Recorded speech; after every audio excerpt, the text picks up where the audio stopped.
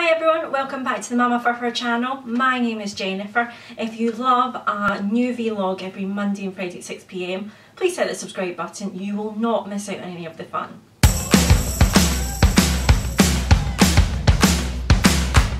Today's vlog is going to be about a matter that can sometimes be a bit sensitive for people, and that's to do with finances. So I'm talking about how you budget actually your household or family, money that comes in and what you spend it on. This sometimes can be a very stressful area for any mummies or daddies out there, for any grandparents, trying to make ends meet, trying to do the best and support your families. And hopefully these kind of tips and maybe some of the things I do in our family might be useful to you too. So, to get started, we have a budget spreadsheet. Now, this is something that I set about a couple of years ago now, where I like to be very much in control of what we're aiming for, what we're achieving in life. I feel I want to be different from maybe a lot of people in the world that seem to be just living month to month. I want to have some goals, I want to achieve great things in this one shot of life that I get. And that means the money that I earn, the money that my husband earns, I want that to go towards the best things for those around us and those we love the most. And for us, the only way to do that is to budget and put things in separate pots so that we can enjoy this journey and not be worrying about the day-to-day struggles. When we started with a budget, what I did was I just got a normal spreadsheet, and I'm going to kind of show you how to break down your budget to get started. But you just get your bank accounts open and you're just very honest with your spending. So usually I find people come to budget when they've hit a kind of rock bottom. They just can't go on, they've used up their savings, they maybe have a lot of debt mounting up and they just can't do it anymore. There's been a critical event that says, do you know what, the way we're doing things is not the best way, we need to change what we're doing.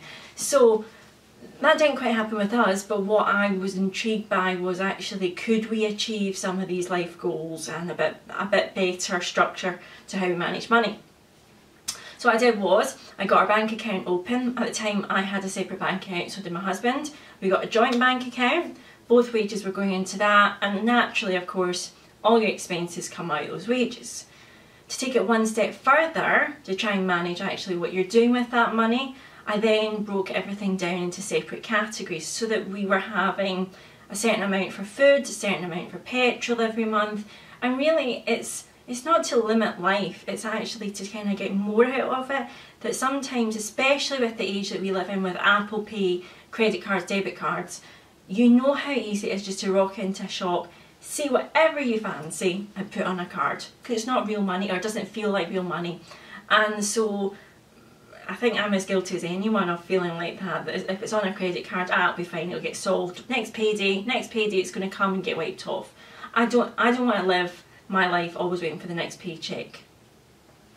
And so what we did was, I went through a couple of budgets so that we had money for Christmas each year, so that we had money for cars if we needed to get new tyres or improvements, money so that we could have some fun along this life journey. So a little bit of money put aside each month that would be maybe to get a holiday once a year, or maybe even just to be able to go out and take the family out every month. We could be fun, maybe do something like the cinema or eat out and just not have to worry the same way. So this is how we budget, and I'm going to talk you through exactly all the different categories we have in our budget, the kind of rough structure that we use. Maybe you'll find this really useful if you're starting out a budget, and maybe you'll just take some tips along the way. So let's get started then. We are going to do a rough approximate budget for what a household might need. This is just purely made up figures. I'm just going to use very kind of general terms. These are not my monthly budgets, but I want to give you a working example and maybe one that you can use. So in our house, we have forms of income. Now you have to be very honest with yourself and list absolutely everything. So for example, if you have an income, your husband has an income, and then you also have a wage, you would list that down there as in your income pile. If you also get maybe tax credits, you could list that there. If you get child benefit, if you also maybe get spousal support, maybe child maintenance agreements, anything at all, you list it all there so that you know exactly how much money is coming into your banking accounts or into your possession every month. Then you also want to list all your outgoings. And this is just a rough outline of everything, and then we're going to group them together. So for example, you would list absolutely everything to do with your home. This could be having a mortgage repayment. If you want to make overpayments as well, that is every month you want to absolutely make overpayments, you include them there. You would do your utility bills, so your gas, your electricity, your council tax, anything where it fundamentally comes down to the home, to keep your lights on, to keep your home from being repossessed. If you have rent, of course, that also comes under there. Anything basic to secure that your family has a roof over their head. Then you also would look at how much you're spending on food and petrol roughly.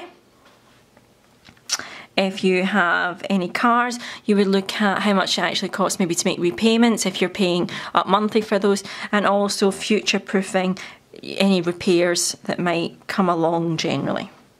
You then want to make sure you have any medical bills, for example, if you have private dental care to pay for, if you perhaps pay for your prescriptions, and we don't in Scotland, but if you have to do that, that would be included there. You would also list any debts that must be paid every month. Ideally, you want to be repaying those. Don't just meet the minimum terms. You want to be getting rid of those as quickly as you can. And then we're a blended family, so we have things like our blended family expenses that are essential, such as child support. There's also travel costs associated with that as well. So if you've got those, basically anything that is an undisputable item that can't be taken off your budget that has to be paid for. As well as that, you then got to think about maybe some of the fun things you'd like to actually save for in future. So another key item that comes into expenditures would be actually saving up for Christmas and birthdays if you can. So that when they come around each year, you're not having to delve into your individual pots for food and petrol money or for your utility bills. You've got that and you've planned ahead. Christmas comes the same time every year, so that it shouldn't take you by surprise. If you also want to make any regular savings because you want to achieve a goal, that's where you would write that down there. If you've got travel costs that you have to make, that could be due to your job. It could also be due to if you're seeing members of your family or such like. Make sure it's all included there. And finally, it's really important in whatever way possible that you can assign some fun money to your life so that you and your family can actually enjoy this road you're on with the money you earn as you work towards any goals that you've set.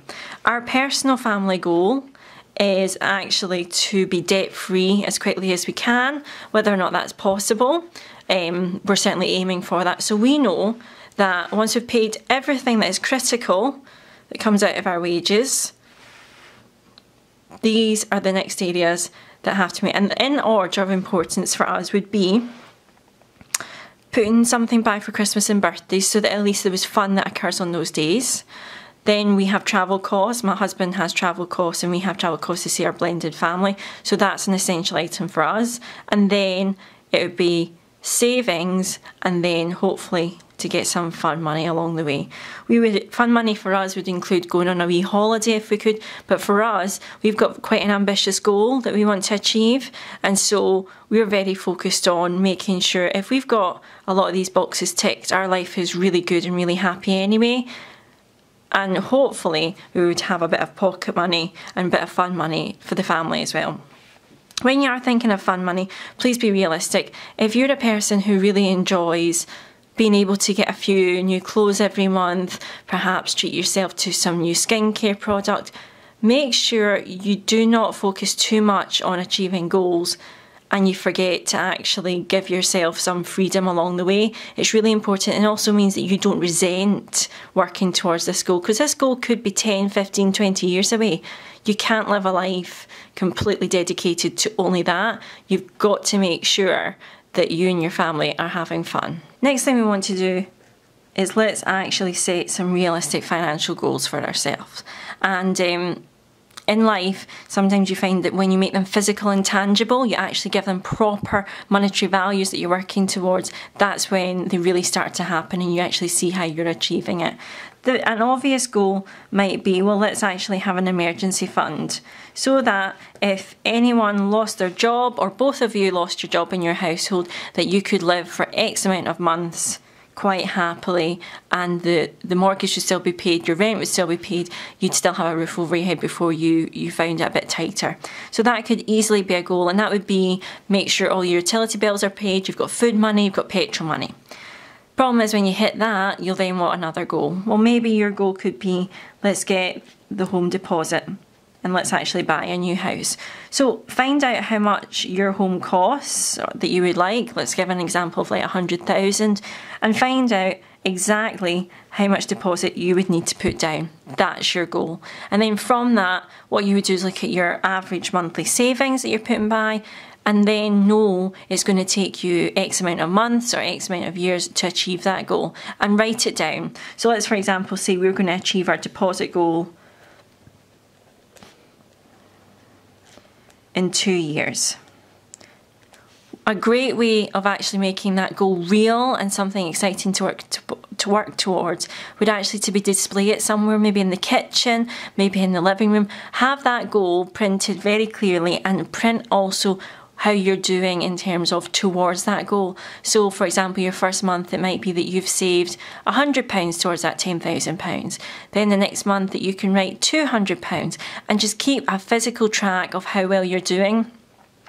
Also, what will happen is the more times you see it, the more times you'll be actually focused on it during the month. So maybe if you are tempted to purchase things that aren't essential, it might just make you rethink and say, actually, I might give the household back £50 because I want to achieve this goal a little bit quicker.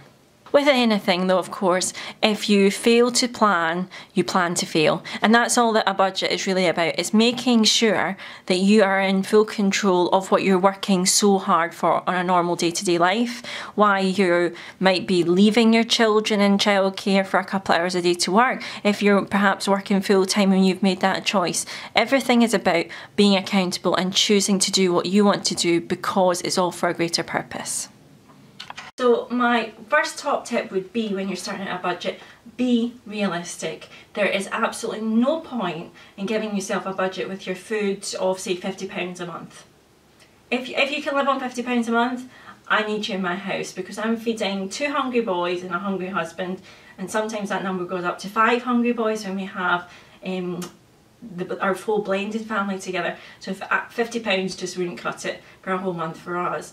But look at what your past spend is. So look at when you start to budget, refer to the month before. If that was kind of a normal month, nothing crazy happening, that's okay. Look at how much you spent on food. Okay, it was maybe X pounds every week. And you go, right, okay, was a lot of that frivolous, or was that just a good solid week? Okay, that was quite okay. That's going to be my budget then. Let's say £30 a week. That's too low. Maybe if you're only one person, that'd be alright. But you know, £30 a week, that's my budget. So a month, or how often you get paid, times by the number of weeks. If you're not realistic with your budgets, then what you'll find is the money that you want to use for other places, like holidays, like for Christmas, like even thinking about future financial goals of paying off your house, paying off your mortgage, buying a house, you're not going to achieve them. And every time you don't achieve your milestone of putting by X amount of pounds into savings, or X amount for Christmas, it's going to be like a kick in the teeth. And what you want to feel is all those great positive highs from actually changing the way you deal with money. So whatever you do, try and give yourself the best chance from the word go. My next top tip would be, have some fun along the journey. Make sure when you are budgeting that you give yourself even a tiny amount of play money. And what I mean by that is, you know, give yourself, if you can even only afford a £5 or a £10 a month to go out as a family to the cinema, or to do a picnic, or, you know, join the National Trust, some things that you can go for free every month to get outside and have fun together as a family. Don't think that if you start budgeting and you start looking after your money, that means you'll never have, or you're not allowed fun because you're always thinking of the end goal. Put some fun in your life, because that way that money will be just your pure enjoyment money, and it won't matter if you want to spend on 1,000 ready-made bags of sweets, or if you want to save it up and get a luxury car. It's your money, enjoy it. My next top tip would be review your budget at least every 3 to 4 months, if not every month. This is something I do, and what I find is from month to month it can vary. For example, we have a lot of birthdays over like the September, October time. So for us, I need to kind of put in a little bit extra money to have in our fun money or wherever to actually cover for those birthday gifts. It's not okay just to assume that I'll get by using the food budget or the petrol budget, because you'll just end up using up those budgets for things that aren't really what they're intended for. So absolutely, think about when you're going to need that little bit extra money. You're going to need it probably at Christmas. You're going to need it maybe when the kids are off on summer holiday. Think about that, think strategy forward, and then nothing will take you by surprise. My last top tip would be commit now to give any future earnings you earn, a percentage of that back to savings. So don't look at any pay increases and go, oh well, we need to keep the same budget for the next 20 years. Fixed amounts, you get a £5 pocket money, you get a £5 food budget. Have some fun with the fact you're achieving great things in your life and moving up the career ladder and getting rewarded for being good in that part of your life. We've committed to give a certain amount percentage to savings, but also a certain percentage goes to the fun money, to maybe our pocket money as well. So ultimately, our benefits, our rewards are through hard work. Hope you've enjoyed today's vlog. Please be sure to subscribe if you enjoy a vlog every Monday and Friday at 6 PM. I have a really strong feeling the next couple of vlogs might be to do with Halloween and autumn things, so won't be to miss. And please be sure that you hit the subscribe button. Thanks for now.